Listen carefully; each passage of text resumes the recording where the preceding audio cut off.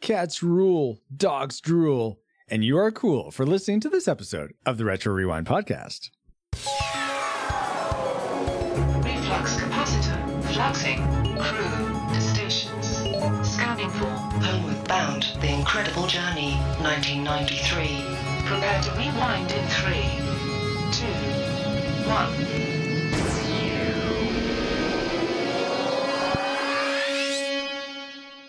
Welcome, Rewinders and new listeners, to the Retro Rewind podcast, where we take a fresh look at movies and games from 15 or more years ago.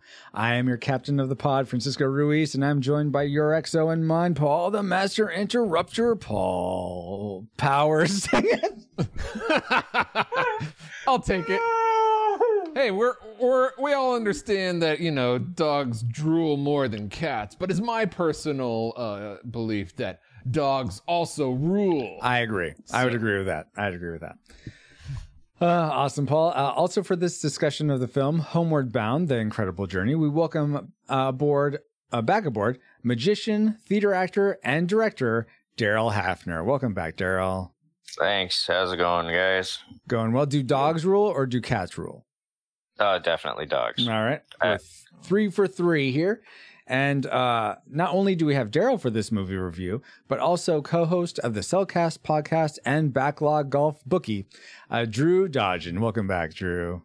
Hey, how's it going? And I have to let you know, it's cats that rule and dogs that drool. Thank you very much. Oh my goodness. Well, you're outnumbered, unfortunately, Drew. So was Sassy. I guess Welcome aboard, Sassy. And look what happened to her. Went over a waterfall.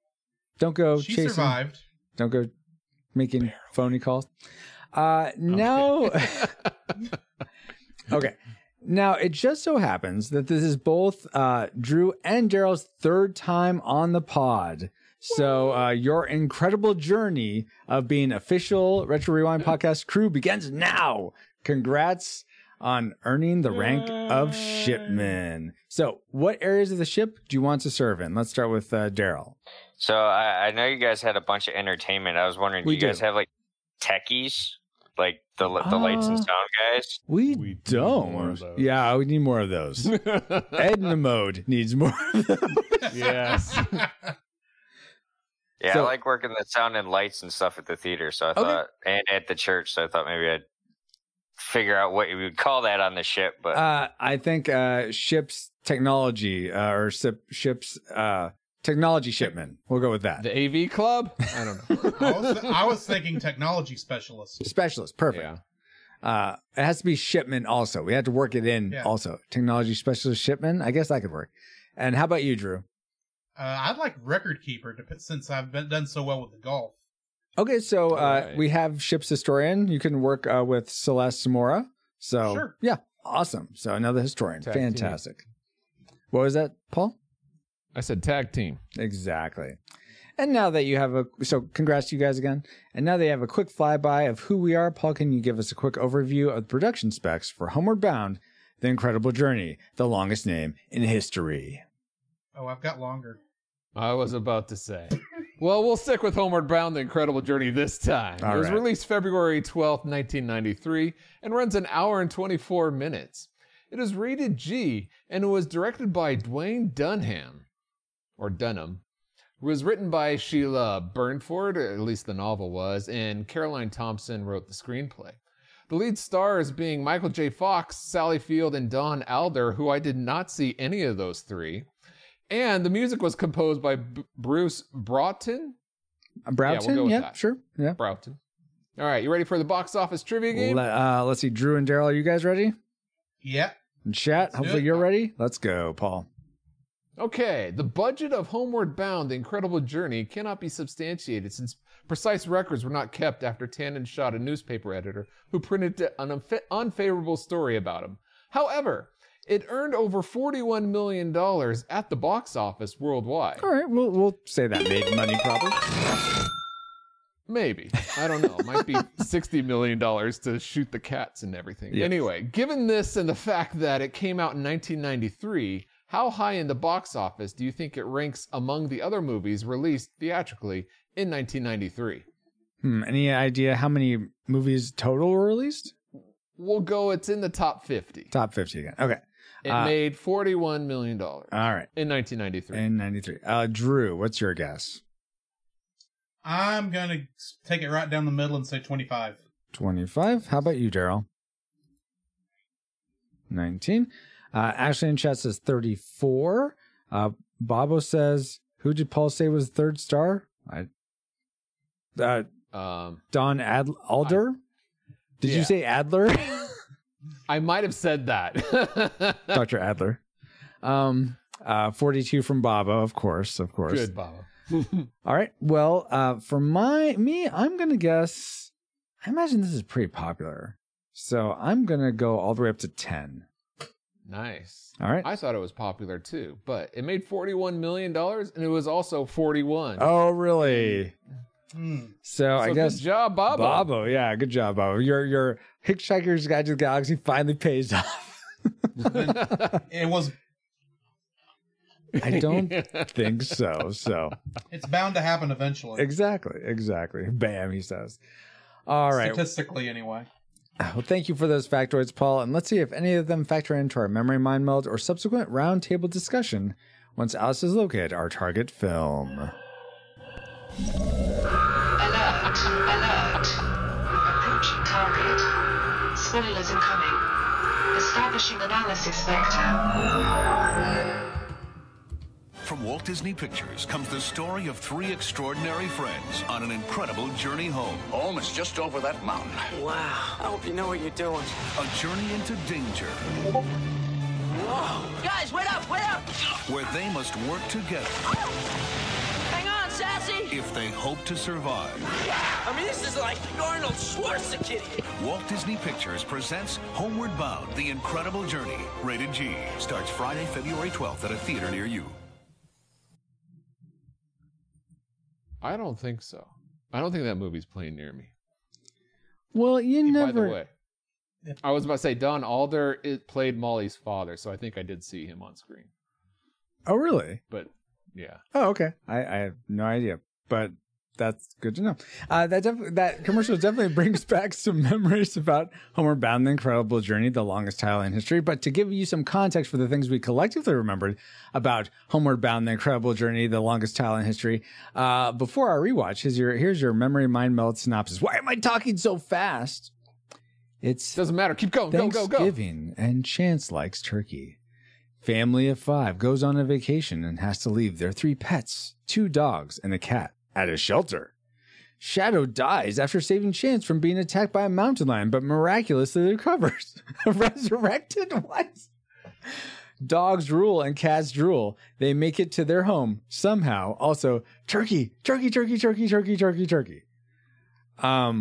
I mean, there were elements of that in this movie, but I'd say on the whole, it was decepted.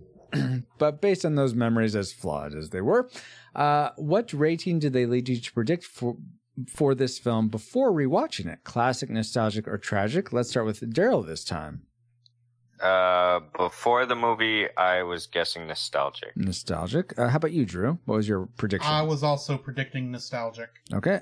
Paul, I'm sure, was predicting classic because it's Disney.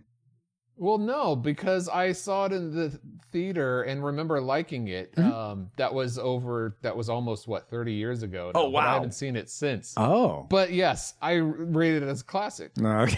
I knew it. Well, at least that's what I predicted. What do you think I predicted for this, Paul? Tragic. You got it. You know what? Oh, If no. you didn't know I'm it was sorry. Disney, I thought you were going to say nostalgic. No, yes, it was nostalgic. I don't know why. I read the wrong thing. Oh, Anyway. really? Oh, nice. What happened in Hey, saving it? I'm going behind the curtain. Let's continue. It'll be interesting to see if those predictions came true.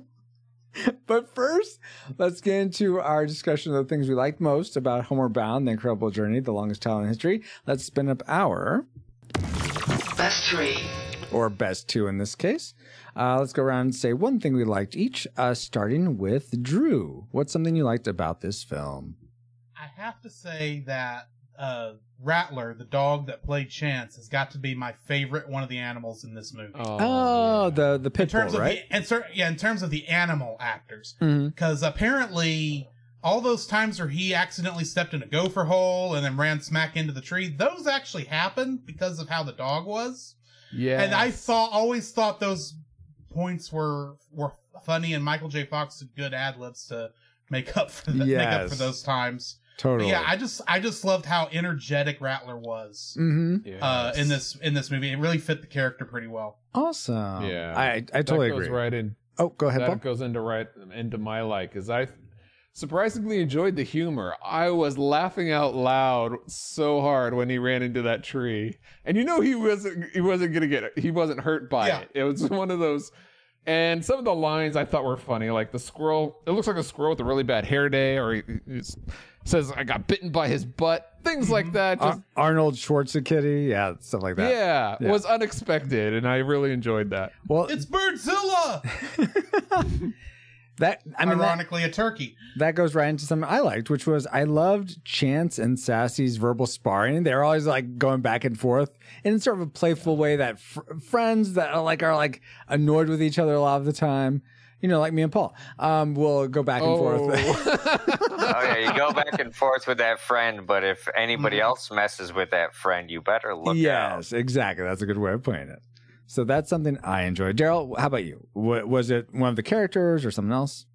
Well, I'll kind of tie in. I didn't do like an individual character. I did the three pets' personalities. Yes. Overall, like just it seemed to fit the dog. Each dog, the personality, just to look at them. Mm-hmm. Yeah. It fits so well. I mean, like nailed it. Yeah. Absolutely. Yeah. I mean. The old looking Shadow, the young pup Chance and Sassy, just they paired the actors and actresses to the dogs great, or the animals great, and then I liked the old wise dog, and then the young one, and then just the prim and proper. I thought they nailed. I thought it was a great team. Whatever. Yeah. I love how they took the guy from Airplane and paired him as the dad in this one. It was a great pairing. No, I totally agree with you, Gerald. I'm not trying to belittle what you said. I was just trying to be comedic. I'm glad you got it, Paul. So all I was saying, I was just making a reference that Robert Hayes, who was in Airplane, was a perfect fit for the dad in this. Like you were saying, the animals were perfect fits for the voices. Oh, okay. I wouldn't have gotten it because I haven't seen Airplane. So. Oh, okay. I'm like, where is this guy from? Oh, Airplane. That's where. Yeah. Now, I recognize the dad, the actor. I don't know where from, but I know it wasn't Airplane because I haven't seen that. It was from the Airplane trailers or commercials. Maybe. Awesome, guys. So those are some things we liked. A lot of the characters, a lot of the animals in general. But I'm surprised none of those were our classic makers. So that begs the question. Or asks the question, wherever the phrase is. Someone told me that's the wrong way to say that. Patch, I know you're listening. That gets us to the point of talking about our classic makers, let's say. So let's start with Daryl. What's the thing you loved most about Homeward Bound, the incredible journey of the longest title in history? So I kind of switched it. I had the animals as my classic because it fit. I more than willing to switch it. Oh, okay. Well, thank you. But for me, the other thing I really liked was, I'll say the scenery shots. They weren't green screen, like the woods, the mountains, and everything. Those looked like genuine, like outdoor shots, not like they were. I never thought like green screened or anything like that. Those I loved those shots. Like it was all. Like it all looked like it was on scene, and it made a huge difference. Like, even to today's stuff where they can get it looking good, you can't replicate like genuine stuff. And it, for me, that was huge. It looked great. All those shots. I never really transported you out there with them. Yes, it did. So the river, the mountains, just the ranch itself, and just. All those scenic shots, for me, that was great. Yeah. I loved Is that enough to boost Francisco's rating? We'll find out.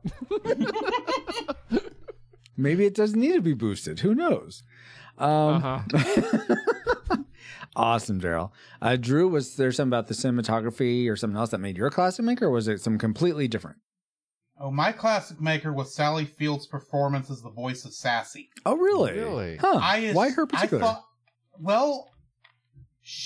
felt was the most in tune with the character. Mm-hmm. I mean, as much as I liked Rattler's performance as Chance, Michael J. Fox was playing Michael J. Fox for the most of it, in my opinion. But you get to Sassy, and she made me laugh so many stinking times in this movie. She has some of the best lines in the whole movie, like when she's being chased by the fat dog pet pound person, and he keeps going, "Here, kitty, kitty, kitty," and she goes, "No, dummy, dummy, dummy." That was pretty good.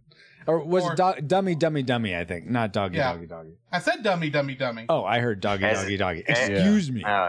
No, Daryl, we're not going to let you talk. No, continue. Yeah, I know how it goes. Yeah. But when we were kids, the line at the same, when she's talking to the same character as a kid, we loved quoting "This way, Thunderbutt."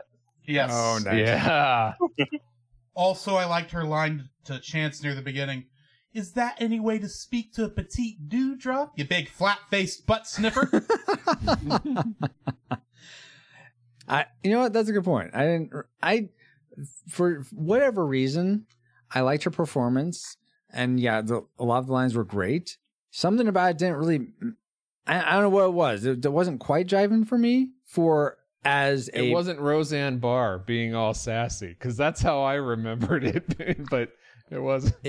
I don't know. It seemed sassy to me. They didn't, for some reason, it didn't seem to jive with the other two. I don't know why. I just don't get it. It's like oil and water. It's supposed to be. I guess, maybe. I don't know. Very aloof, very like whatever. I don't know what it is, Paul. I don't know what it is. You're not a cat lover like Drew is. A good point. Obviously, with Garfield up here. Oh, yeah. And the Voltron lions, those are all cats. I mean, geez. Exactly. Paul. That's so weird, because I have to completely disagree with you respectfully, Drew, because the Voltrons are dogs.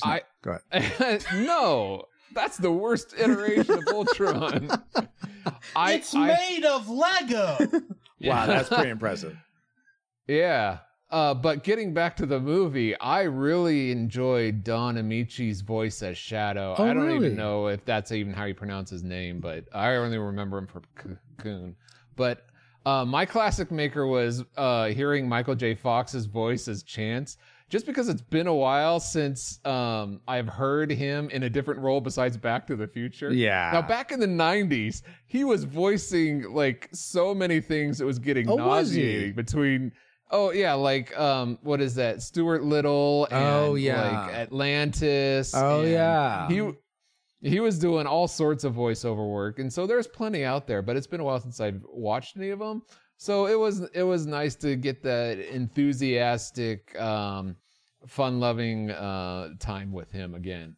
Nice. And Bobo confirms your pronunciation of Amici. I think that's what he said. Okay. Sounds good. Excellent. For once, I got it right. Good job. As long as it's not a Japanese name, you're fine. I want to reply to Cardinal Paladin back there. He asked what my Kingdom Hearts connection would be for this, since I always do that on our podcast. Uh-huh. I'm going with Frank Welker as Experiment 221 in Kingdom Hearts Birth by Sleep. That's a fair connection. Is that a Lilo and Stitch reference? It was the Lilo and Stitch level, yes. How did you know that? That's impressive. I mean, because I've said that one about 10 times, because we've done a lot of Frank Welker movies that Frank Welker was in recently. There you go. So and that's the only role he has. That's how I have it memorized. Nice. So, those are the classic makers. Oh, I guess I should have mine. I really enjoyed, it was such a sweet, heartwarming moment when Shadow and Chance think that Sassy's dead, and then they reunite. They hear each other, and it's like, my boys. That was really pulled at my heartstrings in a good way. So that was my classic maker. That moment of the film. I thought you were going to say when the cat almost died and when the other dog almost died. I'm not heartless, Paul. Oh my gosh. Wow. Wait, Francisco's not heartless? When was that a case? since his heart grew 3 sizes that one time. One time, yeah. Okay. What was that for? Yeah, I was on that podcast when we reviewed The Grinch. What? Yeah. No, but it was for another movie where my heart actually grew 3 sizes. Was or what? I don't know. It doesn't matter. I don't know. I just know that's where the reference is from, and I was on that podcast. So Yeah. Yeah, that was my classic maker, but there's something else I forgot, guys. You might even say it's Untold. You see, because it's the Untold Podcast, a speculative fiction podcast utilizing the genres of science fiction, fantasy, and horror, among others, in order to engage the culture's imagination from a Christian worldview. Every month, Nathan James Norman produces and narrates a new story presented in a unique and dynamic way. Some of my favorite episodes are Standoff, a flash fiction about a good cop snake in a robotic suit, and The True Light, a fairy tale about a heroine who uses her mythical light to find those lost in a deep cave, and that's episode 13. Check out the Untold Podcast at untoldpodcast.com to listen and leave them a review on Apple Podcasts. Is that it? Yes, that was it. There was nothing about Homeward Bound, The Incredible Journey in there. No, but see here, Paul, you're a smart guy. I'm surprised you didn't pick up on this. The stories of cats and dogs, they can't tell them. They're untold. Oh, I would have liked that if you just didn't kind of give me like a backhanded like insult. Okay. You know what? I apologize, Paul. You are genuinely a smart fella. So, All right.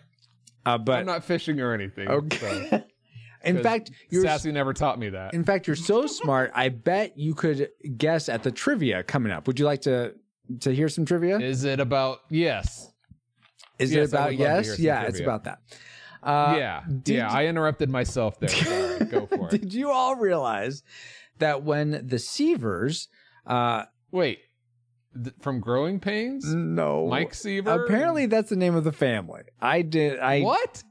I guess. Was that even in the movie? Yeah, that was the name of the of the quote unquote father. The rest of them had a different name because I don't remember they what just it got is. married. Yeah. Okay. Yeah. Did you all realize that when the Seaver and family, because the dad's the only one named Seaver apparently, are driving to Kate's ranch, Chance says, "Bat dog," and Chance is the one voiced by Michael J. Fox. He says "bat dog" out the window, which is a reference to Batman. And Michael J. Fox was actually considered for the part of Robin when the filmmakers were considering introducing him in Batman 1989. I had no idea Robin was even going to be a thing there. But ultimately, that idea got scrapped. So my question to you guys is, what animal would you like to see get a superhero story made for them? So not specific, actual like Chance or anything, but like I'd like to see a dog, or I'd like to see I don't know, a whale or something like that as a superhero. The first thing that came to mind was Plucky Duck when he is Bat Duck, but I'd like to see a full feature movie about that, but that doesn't count, right? Not really. I mean, I guess you could say duck. No. But they've gotten superhero treatments with like Darkwing Duck and yeah. A full movie of that would be great. All right. I agree with that. Okay, guys. Yeah. Some animal that hasn't gotten that. How about that? All right. Daryl, what do you think? That's what I'm trying to think. You said something that hasn't been done, and I go, my first instinct is to go like wolf or eagle or something, but they've had that kind of treatment, I'm sure. Yeah.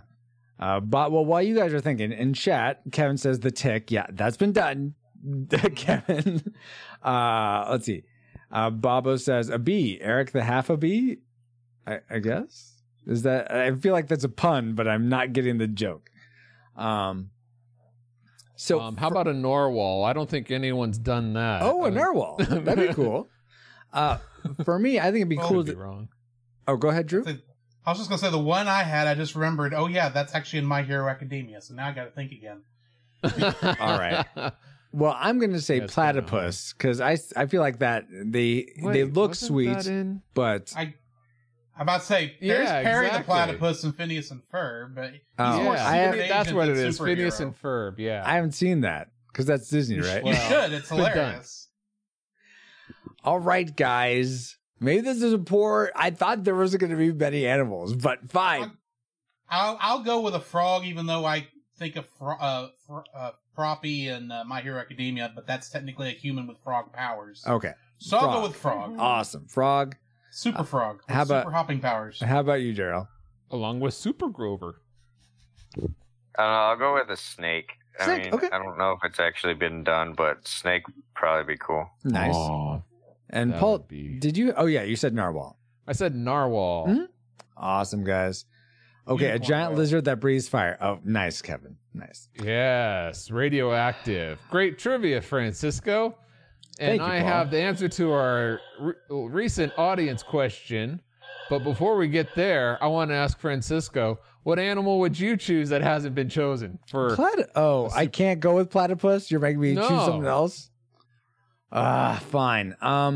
See, it's hard. While he's thinking about that, our previous audience question again, which Karate Kid film was your favorite?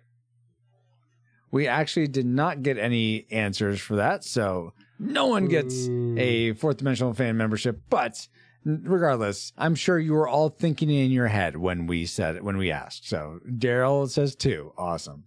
And for me, cool. I still need to watch all those. Well, I guess that's actually, I hear more and more people that haven't seen all those. So you're in good company, Drew. I will say, back to the question at hand, though, about which animal, I'm going to go sort of in line with you, Paul, and say an orca or a killer whale. I think that'd be awesome to see a superhero Free Willy superhero. Okay.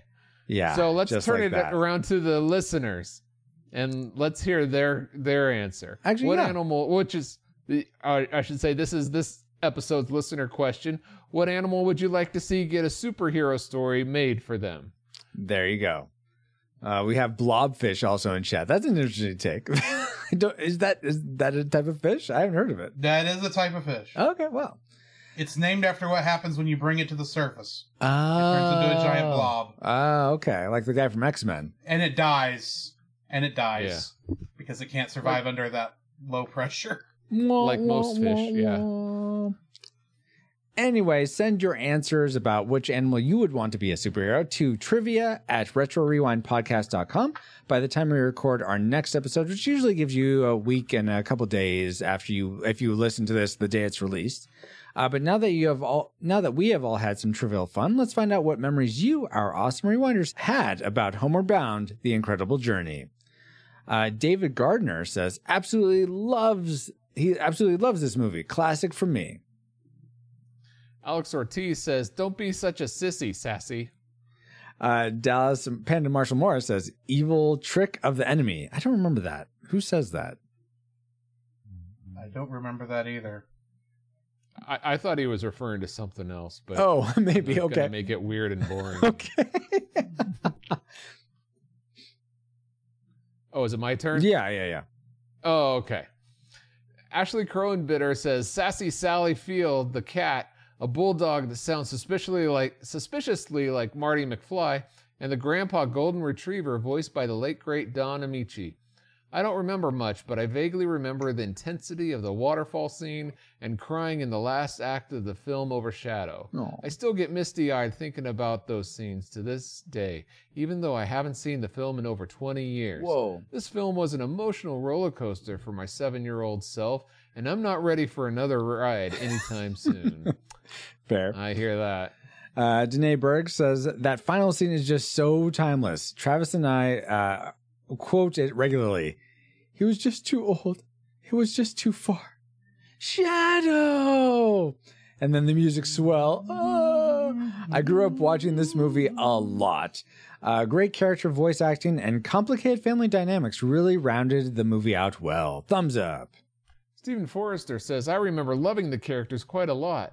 Shadow, just because I liked his breed. Chance, because I liked his personality and humor in the movie. And Sassy, because of her sarcastic wit. I also remember being a bit frightened at the waterfall scene and wondering if Sassy was going to die. Ricky Lambert says, growing up watching this and then finally seeing the original and not enjoying it because the animals didn't talk to each other.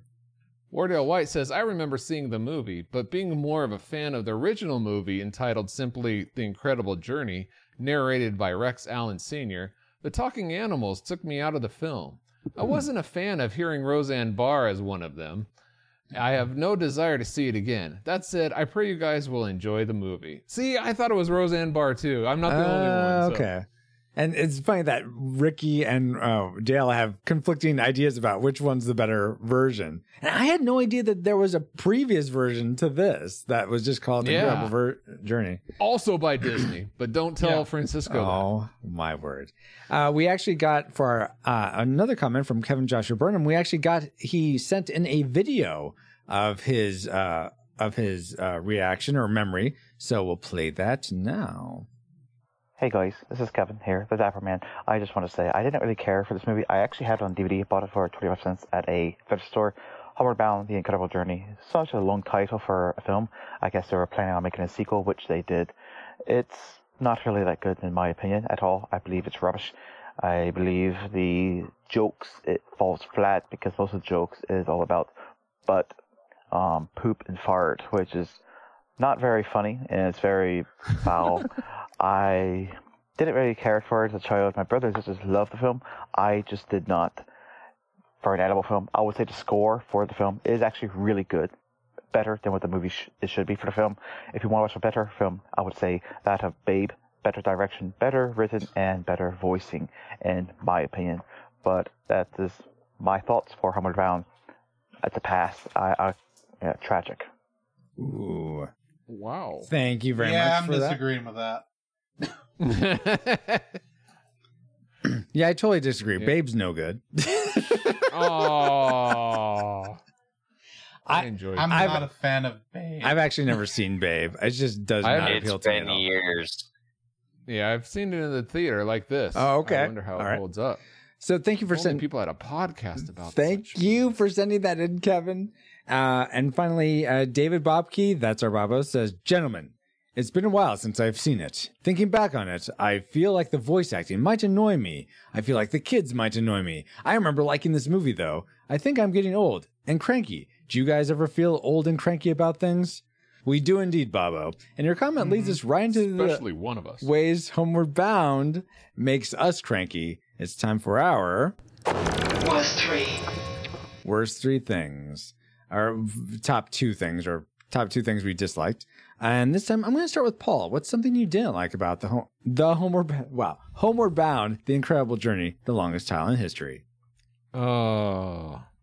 Animal control can't control animals. Well, yeah, what was that about? Oh my gosh. What the heck? It's at this point, there were a couple hints, but when you have a dog holding the door against a human weighing 3 times its weight, you realize this is for kids, not for the whole family. Yeah, there's a lot of moments like that, Paul. There's a few. Okay, all right. Let's go to Gerald next. What's something you didn't like? Was it the animal control? Was it something about the unbelievability or something else? Nah, I would have loved more of the animals to have voices. Like maybe the mountain lion or or Birdzilla. I mean, I think they did a little bit of it in the shelter with the dogs talking to Sassy. Yes, the dogs, yeah. Could you imagine if the mountain lion was voiced by Arnold Schwarzenegger? Oh, that would have been amazing. Oh, that would have been amazing. That would have been hilarious. That may have bumped up my brain. Not that it needs to be bumped up. But I think that would have just been like a fun way to do it. Just add a little extra to it. Yeah, totally. Yeah. And so I was thinking, they can't cross species talk, but then they have cats and dogs talking. So yeah, that sort of throws that out. Yeah. Okay, totally fair. So I mean, it was just I had to look for things on this one. I was rewatching it. I was really enjoying it. So okay, nice. I can give you some of mine that I'm sure you guys could, but I was just watching it. I really got back into it. I'm like, I was having fun with it. That's so great to hear. Drew, what's something you didn't like, though? What wasn't great for you to hear about this movie that you watched? When I first saw this movie back in, I think, 93 or 94, I actually had this problem with the movie. That's how long I've not liked this particular moment. And it's the scene where Peter goes to the police station to report the dogs and cats missing. Yes. As much as I like to think of dogs and cats as family members, they're not human beings. You don't go to the police station. You go to the animal. But he is a kid. What does he know? He wouldn't know that. What, 12, 13? He's practically able to drive. He should know better. Look, I'm a middle-aged man, and I don't know that. Admittedly, I wouldn't know who to go to report a missing dog or cat, but I would assume it would be someone in the animal shelter, not in the police station. I think you should call your congressman and say, hey, my dog's missing. What are you going to do about it? Yeah. You want to be reelected. Report it to the president. There you go. I don't think any of the last 15 presidents would have given a care. No, probably not. And neither did the police. Okay. I thought that policeman was awfully nice to him. Yes, he did a switch there. I agree. I was like, whoa, that's too much of a switch. I'm just saying, you don't go to the police to report a missing dog and cat. Not even in a little bitty town, much less, was it San Francisco? San Francisco, yeah. Yeah. I agree. Well, they're more understanding there in San Francisco as far as pets are concerned. No, they're not. I agree with you on that point. Drew, something that, now I don't know if you guys will agree with me about this, but I don't know if it's necessarily related, and maybe it's a misconception on my part. I just viewed the movie wrong, but that moment when... Were you facing the wrong way? Yeah, that's it. I was looking backwards at the wall. Where's this movie? I just hear it. It's an audio experience. What do you mean? Why can't I find it? Listen to my words, guys. Okay, let me lay this out. That scene where Sassy's getting fish for them, and then the one for a chance goes up on the land and the bears are investigating. As far as I can tell, those were black bears looking at the fish, maybe cubs, I don't know. But then out of the forest comes a grizzly bear, which is supposed to be the mom or something.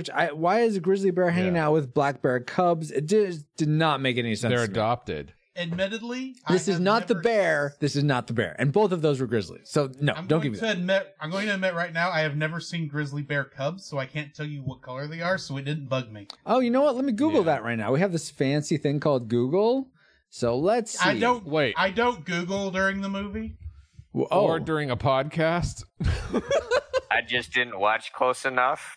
I noticed they were different colors, but I just thought, well, maybe young bears hair will brighten, young grizzly bear fur just fades over time. Like I know some black cat's fur does. I mean, for the most part, there's lots of images that it varies, but it is a golden tint like grizzly bears. That isn't black like the black bears. Are you against interracial marriages and couples and families? Gosh, Paul, are you seriously with that? That's what it sounds like. You know what? You don't Paul? like mulatto bears? So here, why is it always got to be a color thing? So these are the darkest up here. The rest are pretty standard that's what they gold. Were in the movie. No, they were not. They were black bears. They're in between there. I'm not gonna say you're wrong. I'm just gonna say it didn't mess with me. Okay, fine. Yeah, fine, guys, fine. Well, what was the things that messed with you the most, Drew? You're a tragic maker. The thing that messed with me the most is the simple fact that I can't decide if I like the ending or not. Oh, okay. Oh. Because here's the thing. Yeah, go for it. There's a part of me that wants to go, oh yeah, the dog somehow was able to get up out of the pit. Well, and Chance motivated him. Yeah, but then was able to catch up fast enough that he was able to be just a little bit behind Sassy. Yes. And then there's he's slow. And then there's also moments earlier, like when Sassy goes over the waterfall, part of me wants to go, yeah, the cat's dead. Mm-hmm. Let's move on. And yet, I can say in both instances, I had tears in my eyes when both came out alive. Yeah. So my tragic maker has more to do with myself in the movie. I can't tell if I'm mad, if I'm upset, that I have conflicted feelings between realism and sentimentality. Yeah. That's tough. Yeah. Well, can I comment for a moment? This was deceptive for me. I honestly thought I remembered Chance getting behind Shadow and pushing him up that muddy cliff or side or something. He tried, didn't he? No, they cut away after Chance goes down and talks to him. They cut away and they're at the family's place. Maybe they decided to edit that out with the, his butt in his nose kind of thing. I'm like, we don't need that in Family Friends. Okay, yeah. Maybe. I'm sure that's it. Oh my gosh. Oh, that scene is actually my tragic maker because really? I would have. Okay, awesome. Because, obviously I've seen the movie before, so I know the ending. I know Shadow makes it, and I'll admit I forgot the waterfall scene. I forgot Sassy going. Yeah. I forgot Sassy going over. So when obviously I know Sassy's gonna make it, I would have a hard time believing that Shadow's not, even when he drops into the cliff, into the pit. Yeah. So what I would have loved to, like, maybe they rest overnight because I wouldn't expect Chance and Sassy to leave. I would, like, the scene goes dark, like they stayed the night there. I would have loved to see, like, Chance actually get him out. Yes. But if you did, you wouldn't know if he's not making it at the end. That's the part that kind of pulls at your strings.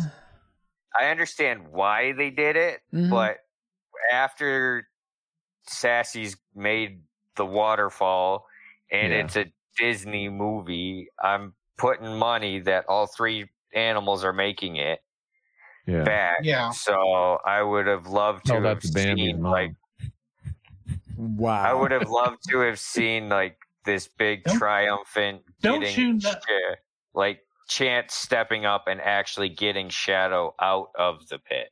Oh, the hero moment. Yeah, that would be cool. Paul, don't you know that Bambi's mom just got lost in the forest after that scene?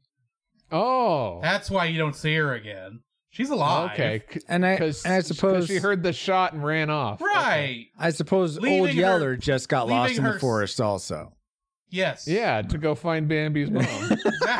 Exactly. Wow. Also, I'd like to point out that after Shadow runs to Peter, while he's running, he's got the limp that he should have from, falling in there.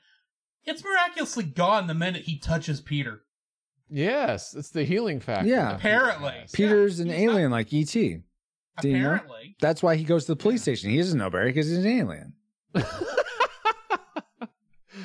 He's like, oh, these guys look official. Let me ask them. All right. So my tragic maker is related in some regard to Daryl's, and it seems so unbelievable that these dogs and cats could go that distance and survive it. I could see one of them maybe, but all three of them, it just was way unbelievable. And I don't know. They're better together. What if I were to tell you that the story that this is based on, which is based on a book, which is actually based on a real story? Right. Okay. Based how much? Admittedly, it was in Canada, not in the Sierra Nevada mountains. But apparently they did, these two dogs and a cat did somehow make it across this great wilderness and found their family. And the Sierra Mountains go up that far, don't they? Well, I mean the California Sierra Nevadas, not the Canadian Sierra Nevadas. Okay. I'm not even sure if it's called the Sierra Nevada up that high. Here's the thing. I could see. You're a skeptic and you don't believe it. Okay. If animals it is unlikely. If animals go with their owners out, let's say to the mountains, and then the animals get lost and the owners have to go back home, I could see the animals following their scent trail back home. But to go from home to a completely foreign place and not know how they got there to then having to cross this complete wilderness back to their original home. Yeah, other animals have done it. I mean, Shadow dropped them off in the middle of nowhere, and they found their way home. Miles. I mean, Shadow is a retriever, so he kind of knows where home is. Yeah. Some animals have that built in them. Okay. Ask God if you have a problem with that. I will ask God. I will. Maybe in our spiritual speculation, we'll ask God about it. But okay, all right, fine. But it just seems unlikely. And I think it would have, I almost wonder if it would have been more powerful if Shadow hadn't survived the end. Or maybe. Yeah. Or he does, but Sassy dies. And then that raises the stakes. Oh, will Shadow make it at the end? And I don't know. Right. That's kind of what I was getting at. It's like these moments are what I normally see in film and what I'm expecting to raise the stakes. Exactly. And while I hate, and on some degree, to see them come back, my heart swells and I get teary-eyed seeing them come back because of the sentimentality based into it. Right. Yeah. Okay. So that's why I feel conflicted. No way Chance would have made it on his own without Shadow's direction. I agree. I don't know. Of the three, Chance did live on the street before he got caught by the That's pound. true. Yeah, but he would. He at least had the way they some set the street movie smarts. up. The way they set the movie up, he wouldn't know which way to go. I'm just within That's true. That's the true. universe of the movie. Yeah. Okay. He didn't feel that was home until he got there at the end. Yeah. Well, that leaves you, Exo. What's your attraction maker for Homeward Bound: The Incredible Journey, the longest title in history? Before we get there, I have a bonus one. Ooh. They never explained the note. Like, I'm going to go take the animals with me. I would on this. Yeah, I was wondering what is the second part of that would make sense to link with that. Yeah. I didn't get it either. So anyway, that was the bonus. Okay. All right. The thing that I found the most tragic about this, and I would have to maybe categorize it under slow and boring, because this movie dragged for me. I don't know what it was. Maybe it was my attitude or something, but I kept checking my watch throughout it. There were moments, I would maybe say it's the pacing, because there were moments like when the puma or wildcat is chasing him, or when the cat goes over the waterfall. There were moments that I was fully engaged. Yeah. But there were others that I was not, and it was hard to stay. And maybe that's just because a product of the times. I'm used to movies, going, edited quicker and stuff. How many of those moments were with the humans? A lot. Yeah. So, because my bonus one would have been the fact that all the human characters are completely pointless in the story. That would be interesting to see that. Yeah, I had kind of the opposite, because the family didn't have much. My third one, if I had had one, is I would have loved to have seen a little more with the family. Oh, okay. Like Peter, like all three of the kids at the end of the movie are calling the guy Dad, and they've been a family for 2 weeks. It's like Dad put up posters that now all of a sudden he's cool. It's like, he showed that he cared, so now we like him. But like, I think what you're saying, Daryl, it's a bit too compacted. So more breath for that transition or transformation. Yeah, like more, like get a little more story with the family itself. Exactly. So Paul, what you're saying though is you're like, Shadow, something's wrong. It's been too long. This movie's going on too long. Something's wrong. Something like that, yeah. All right, guys. Well, now that we've all entered our firing trajectories into the targeting computer, Alice, you have a firing solution for us. Firing solution complete. Rating salvo at the ready. On your mark. All right, time to stretch our salvo authority. Okay, so it's time for the moment of truth. Do we rate Homeward Bound: The Incredible Journey, the longest title in history, a classic? We'd recommend anyone go see this. Whether or not you've seen it before, it's worth your time to pop this movie in and give it a watch. A nostalgic, if you remember liking it as a kid, like you grew up watching this movie, it's watch it again. You'll get all the feels and enjoy seeing the animals and all of that. But if you've never seen this movie, probably go watch something else. I don't know, Cats versus Dogs, whatever. Oh no. Okay, I don't know, some other Air Bud, some other animal movie, or a tragic. We'd recommend no one see this film, whether or not you've seen it before. If you have fond memories, don't rewatch it, because rewatching it will sully them. If you've never seen it, then just steer clear. So let's start with Drew this time. What is your final reign for Homeward Bound? And you going with a prediction of nostalgic, what did it end up for you? It ended up a classic for me. Whoa. I was so I had not seen this movie since I was a kid. Yeah, same here. Which I think it was a VHS I wore out. Whoa. So I don't even, I had to have been thrown away a long time ago, but I hadn't seen it in a good 20, 25 years. Yeah. And I was just so pleasantly surprised at it. And like I said, those moments were so emotional for me. I got into it, and it's like, yeah, this is a movie I wish I'd come back and watched more recently now. So, that's awesome. Yeah, it's a classic. Very cool. Daryl, how about you? You were also a nostalgic prediction. What did it end up? I agree with Paul. Coming back to this movie, it brought back a lot of memories. I'll disagree with Paul. I didn't get bored with this one at all. It pulled me right back in watching it again. So it's definitely a classic for me. Classic for Daryl. Paul, you predicted classic. Did it end up that high? Maybe I just had the wrong attitude because I was expecting, like Drew and Daryl, to go into this movie that I once really enjoyed and like have these great moments and feelings, but they felt kind of forced. Honestly, watching it this time, it's like, I see they're trying to pull out my heartstrings, even though I know they're gonna make it. Like it's kind of. So I was disappointed. I wrote down tragic. Whoa! Wow! What a swing! Oh my goodness. Well, before we get to my reign, wow. In chat, let's see. Ashley says, nostalgic for this gal. One day I will revisit. Nice. So for me, this movie was the perfect taking the Band-Aid off real perfect encapsulation of what we say most every time when we're explaining what our rating system is. And tragic being, if you have fond memories, don't sully them with a rewatch. Because I had such fond memories of this movie.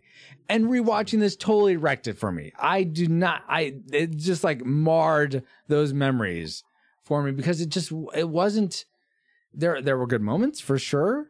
But it was maybe too sentimental, or I don't know what it was about necessarily. It wasn't that they were talking animals, because they weren't really talking. Their mouths were not moving. They're psychically linked, ESP, which is fine. Okay. I'm fine with that. I mean, animals have different senses. Okay, cool, that's fine. Nice. So no bad CG mouth movements. No bad CG. That's a good point. And the training, I was amazed. Oh, the training was great. Yes. To do. And out in the wilderness, like Daryl was saying, in real life, it was great. But so much of it seemed staged, I guess I'll say. It didn't seem realistic in a lot of ways. And I just, it seemed a bit too sappy. And it didn't seem adventurous enough, I guess I want to say. For an adventure, it seemed like it was supposed to be very adventurous, but it didn't seem... We're used to the Matrix and all maybe. This. That's the problem. And like, I think Daryl was saying, there wasn't enough stakes to make the adventure meaningful. I think that's what it is. Maybe add another animal that gets killed off or something, just to make it so that there's some way that this journey means something more. Or maybe one of the kids dies. Maybe Shadow comes back, but then that oldest kid died somehow. We've had this problem before where you're like, kill the kids. And you wonder why we think you don't have a heart. Okay. I'm sure he was disobedient. So whatever. Well, that's why he was at the police station. Yeah. Anyway, yes, I know you guys in chat are saying, Sappy's fine. And Sappy is fine sometimes. But for this one, for me, it was tragic. So, unfortunately, we are at an impasse. We have 2 classics to 2 tragics. So, we're going to have to go to our patrons, our Reflex Capacitors. At the $5 level, you will get to have a say in what the final rating is. So, Reflex Capacitors at the $5 level, what was your final vote? Will it swing us to classic or tragic? Thank you, Francisco from the past. Our patrons at the $5 more level, thank you again so much for voting. And they overwhelmingly picked classic for Homeward Bound, The Incredible Journey, The Longest Tale in History. So according to the Retro Rewind podcast, we collectively rate, thanks to our patrons, Homeward Bound, The Incredible Journey, The Longest Tale in History, a disputed classic film. We recommend anyone go see this, whether or not they've seen it before. All right, back to the RRP crew from the past. Whoa. Oh my goodness. Is that, they picked that? Can you guys believe this? Wow. Yes. So weird. Yeah. I mean, yeah, weird, but I'm a little shocked. But okay. Well, I'm not. It makes sense. now that we have that very surprising final reign, let's get back to our own time, good old 20XX. 20XX?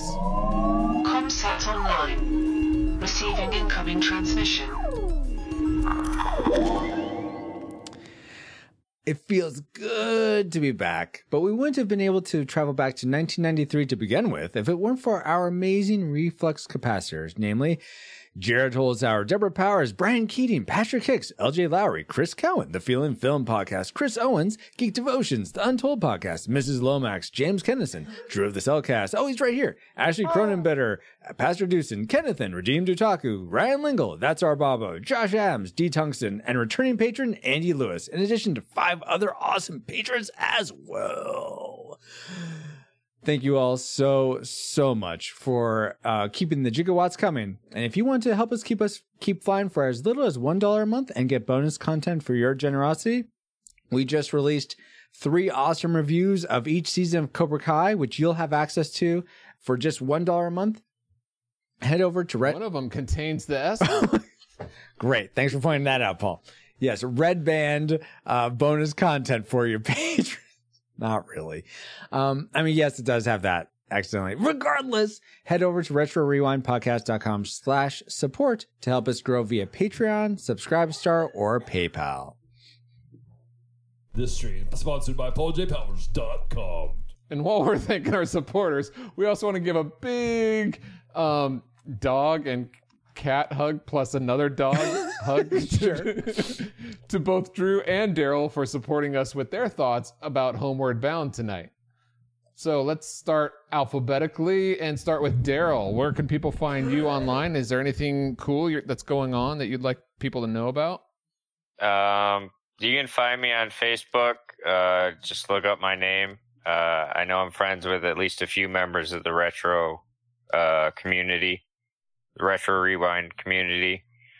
I don't have anything specific coming up because the one thing I'm doing is going to be over by the time this airs.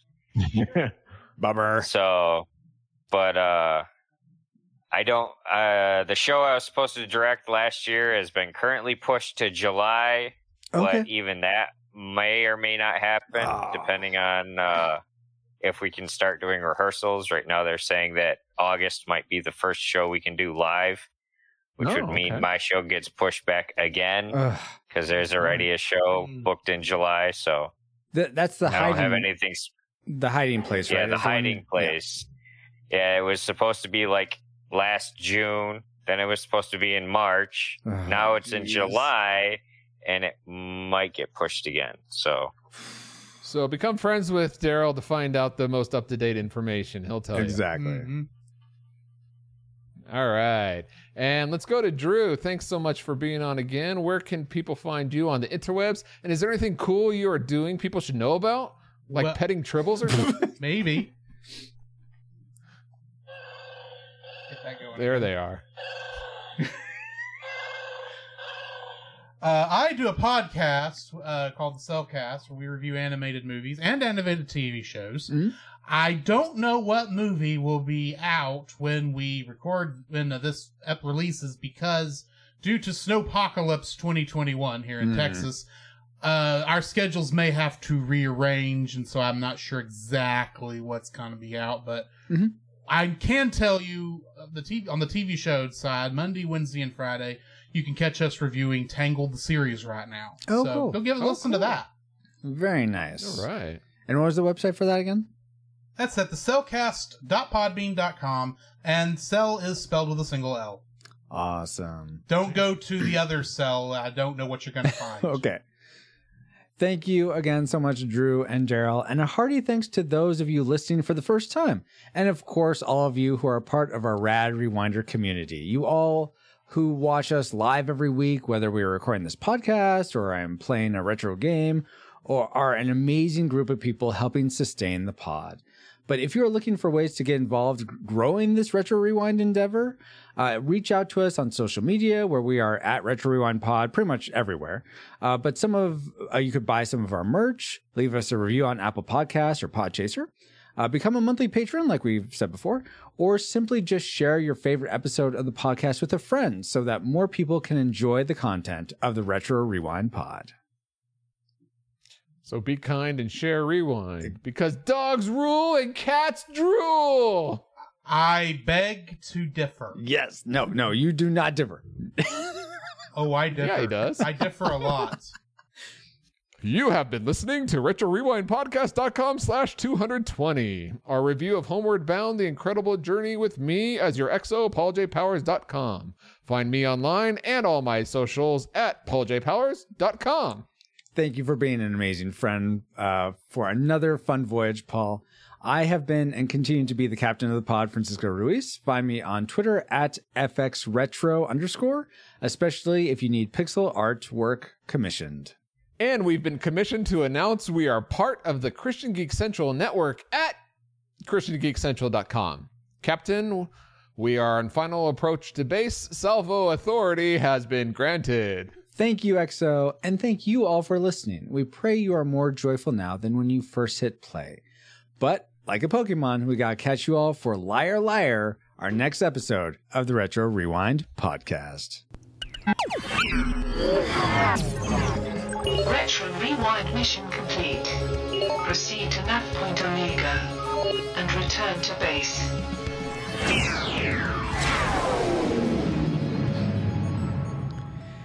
Hey, Paul, you know what we haven't reviewed in a while? Young Indiana Jones! Then it is something that man was not meant to disturb. Trust me. Are you making this up as you go along? Yeah? You don't believe me. You will, Dr. Jones. Mission accomplished. Full throttle. No break. Those people are trying to kill us. I know, Dad! It's a new experience for me. Happens to me all the time. Welcome back. It's a new year and the final set, I guess, of Young Indiana Jones, where every other episode we're going to be reviewing, or every month we're going to be reviewing of an episode of Young Indiana Jones as we make our way to the final film in the trilogy, in fact, just the final film of Indiana Jones. Indiana Jones and Last Crusade, which we'll be covering this coming Christmas. But for now, we're at episode 13, or chapter 13 of Young Indiana Jones. And Paul, will you give us some technical aspects, like what's this called? When did it come out? All that stuff. All right, so this is The Adventures of Young Indiana Jones, chapter 13, called Young Indiana Jones and the Attack of the Hawkmen. This was actually... believe it or not, it seems like it's 2 episodes in one when you watch it, like all the others. But this was actually a special that was all aired all at one time. Really? Movie on October 8th, 1995. Oh, okay, cool. So 2 years after Homeward Bound. To give us, yeah. So not long after. Would you care to give us the synopsis? Yes, I'll try. Of this. Hour and a half special. If it's 1 hour and a half, I guess I only get one sentence then. So here's... I'll let you get 2 if they're short. Okay. Indy is a photographer on a spy biplane, which photographs the Red Baron, a very famous... That's the famous character for the first part. Then... After that, he has to, I guess he gets flown by Charles Lindbergh. Is that who that is? The guy who goes across the Atlantic? He talks about that. And so... Yeah. That was my assumption. Okay. Well... But it doesn't... Anyway. Regardless. To go into Germany to try to buy the... I was going to say the brains, but buy buy someone off to help the Allies with their better military industrial complex.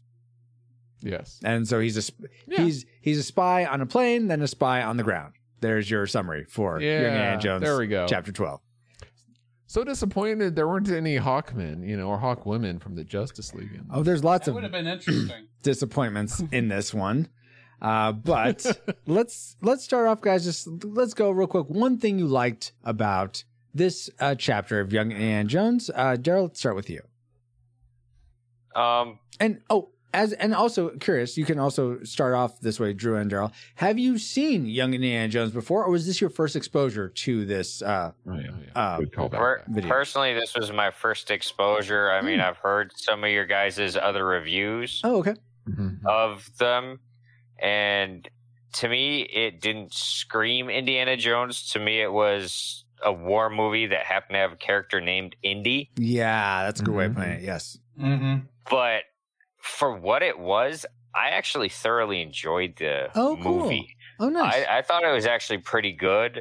For me, the one thing I liked is, I'll say they didn't sugarcoat, like being like an indie movie, they didn't sugarcoat the dangers of war. Yeah. Like at the beginning of it, you've got the two friends being split up, and you got them being like macho, like, oh, we're just going to say goodbye. But the one guy's like, no, dude, I'm going to give you a hug. We might not see each other. And then just like, but it's just like when Indy gets to the camp, they're just like, we haven't had a photographer last more than 8 days. Yeah. Type thing. Like they didn't sugarcoat it, which you see in some like, I think like a PG type TV show, they might kind of sugarcoat some of the dangers of it, and they didn't. And I appreciate it. Totally. Yeah, I like that they had that him and Remy had a goodbye moment, because I don't think we're going to see Remy anymore. Well, I hope we do, but I think we must, because I remember trivia in Temple of Doom said that him and Remy are after the Peacock Diamond at some point, which he ends up finding in the beginning of Temple of Doom. So, unless that was okay, well, so we'll see. Unless that was maybe that was made up. Yeah, something. We already saw it, didn't catch on. Oh, I guess that could be. But they've just been in war this whole time, so I don't think it would be. No, I thought that was part of. Did you say it was in the jewels that that was part of the first Jackal one? Not the Jackal itself, but I don't know. I don't remember that. Anyway, we're going off on a tangent. Yeah, pretty much. Was that something you liked though, Paul? that Remy and him did get to see, or Remy's gone now?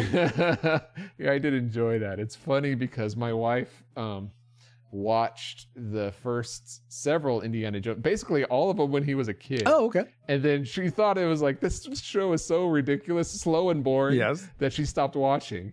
And then she heard like, she sees like every once in a while, oh, that's Sean Patrick, Flannery, he's cute. Why did I stop watching this?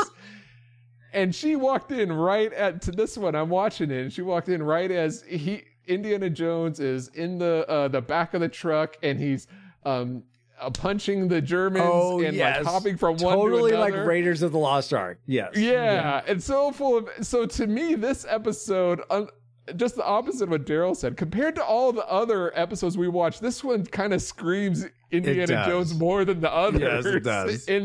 In that adventure way. So now most of it is boring, but there are those adventurous moments that felt like Indiana Jones. Yeah, and going off that, the thing I liked was him in the second part, him being a spy and putting on the German uniform. All that was again very reminiscent of him in the submarine part of Raiders of the Lost Ark, where he tries to put on a uniform and he's spying around trying to find the Ark, find oh my gosh, what's her name? Marion.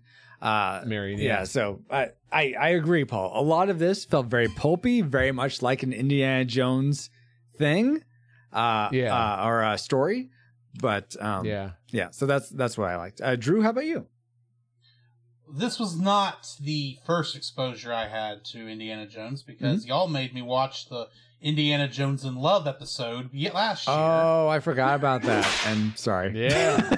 Yeah, that was. I really hope that was the worst episode, but I have a feeling, listening to y'all's reviews, it wasn't.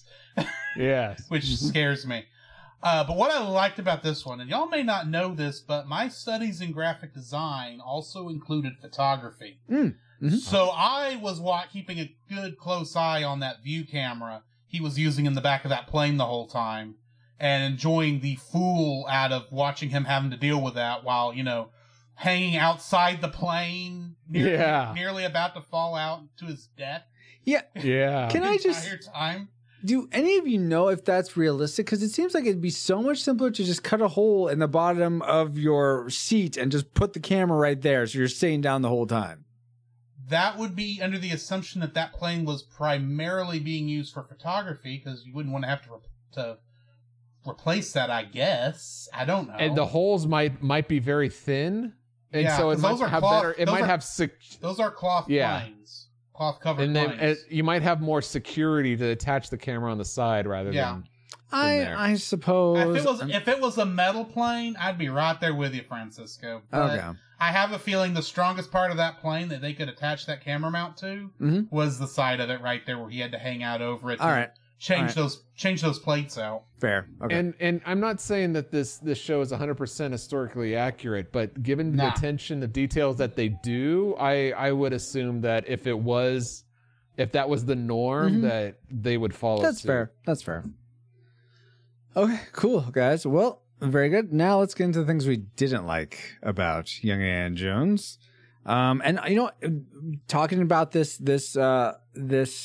part of him flying around, I could not for the life of me figure out why they would make him I was thinking, okay, so they're making him photography. Oh, he doesn't like to fly. Since when does he not like to fly? I don't remember this because I'm so glad I'm not the only person who was thinking that. Yeah, I mean that's never snakes. I understand. Yes. That's never hinted at in the movies at all. So I'm like, okay, so maybe he gets over his fear of flying. But okay, but I felt like they had a great opportunity to, okay, he's in the back seat, he's taking pictures. Oh, what if the pilot gets shot or something? And he has to take over flying. And so he sort of learns how to fly. And then in Last Crusade, he's like, flying, yes. Landing, no. Okay, so he has that's Temple of Doom. No, it's not. It's Last Crusade. They're up in the we haven't what? Because I remember it, because it's an amazing movie. Because they're up in the Zeppelin and they have to go in, they have to escape via the biplane. He also said, sorry, I haven't seen it in a while, but he also says, he did at the beginning? Temple of Doom. Yeah. Okay. Yeah, as they're flying and they're about to hit the mountain, he said, do you know how to flying? Yes, landing. Okay. I had forgotten that. Okay. Regardless. I had forgotten that too. Regardless. It seemed like a perfect opportunity to set that up where he'd get some experience flying, but that doesn't happen at all. So I thought he's had experience in flying in some of the episodes as well, but never. I've been on the lookout. He's never landed one. Yeah. Oh, and wasn't there a girl pilot back when he was in Africa? That I felt like it would have been perfect for her to come back in this one, but but that didn't happen. That's Africa. Yeah. Okay. Fine. Whatever. So that's the thing I didn't like, is that it seemed like they could have set up the movies or I know these came after the movies, but they could have played into what the movies had done better. Like a good prequel series would do. Exactly. Yep. Yeah. Let's go with Drew next. What's something you didn't like about this episode? Probably you want more love and stuff in this, right? No. Okay. I mean, a love interest would have been nice. But that was funny, story, though, the girl on the train. The story didn't need it. Yeah. I will say the part I did not like the most was that stupid plane that was it the Germans at the end of that? Yeah, the Germans. I forgot who they were fighting. In World War I. Oh, with the really big plane thing? That stupid huge plane thing. I was like, no, I don't think they would have built that back then. That's a little big for this time period. Yeah, I'm not sure what that buys you, having a bigger plane, by the way. I'm not sure what... It holds more fuel, so you can make it all the way to New York and back. That was the thought process, and that's why it would have had so many wings, to give it more lift.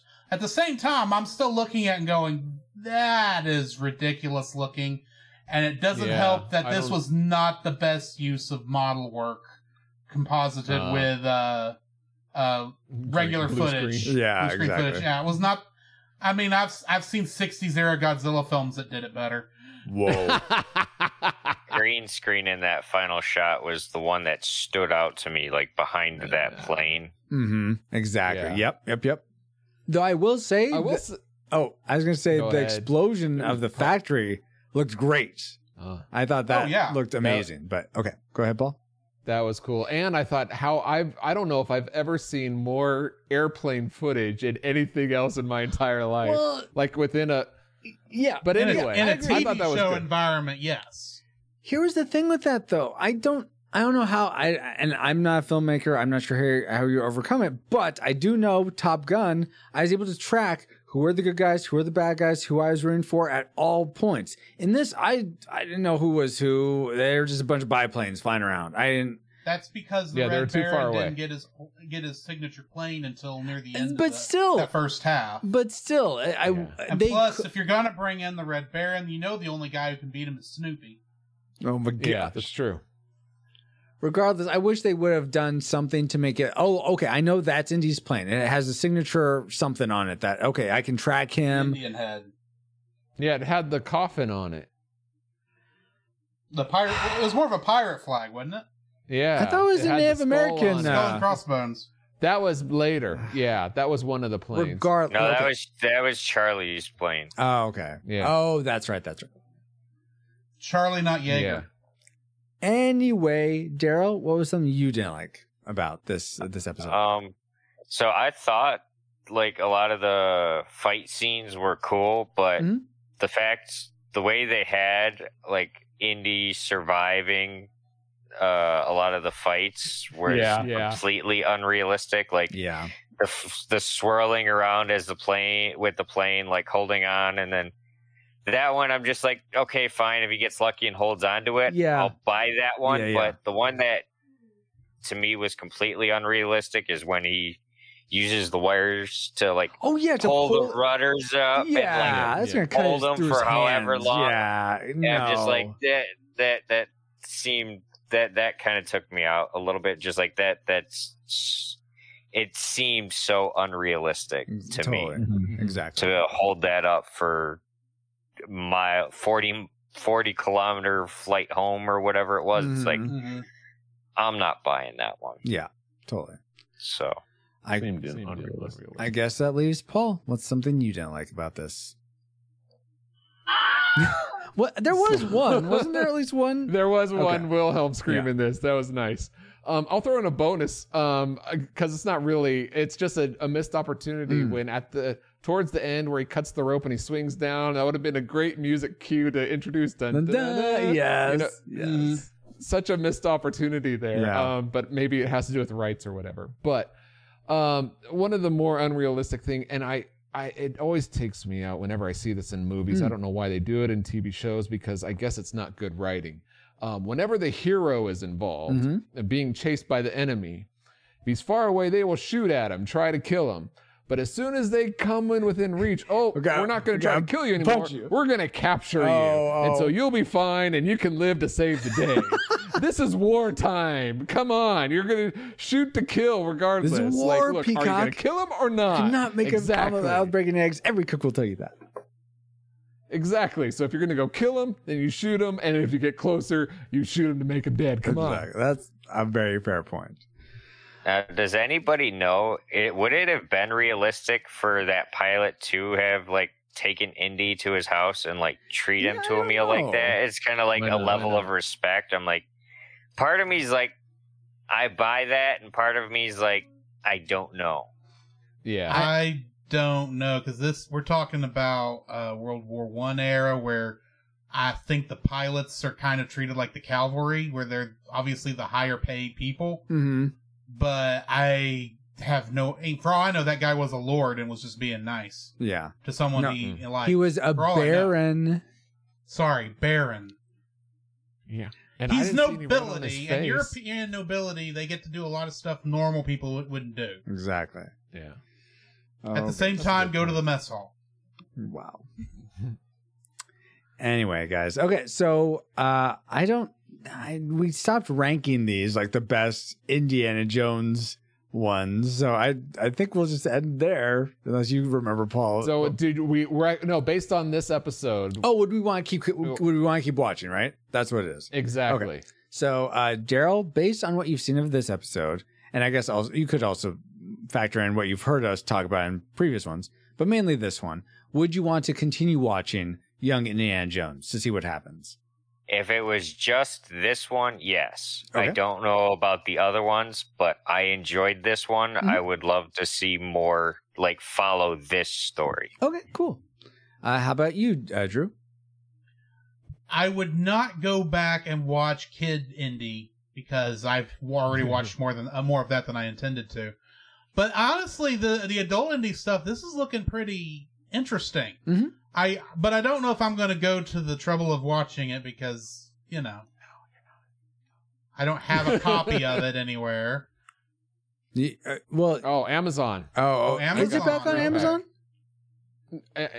Well, I don't know. I got it off of Amazon. Gotcha. Like right when we started watching this, so I have all these on DVD. Nice.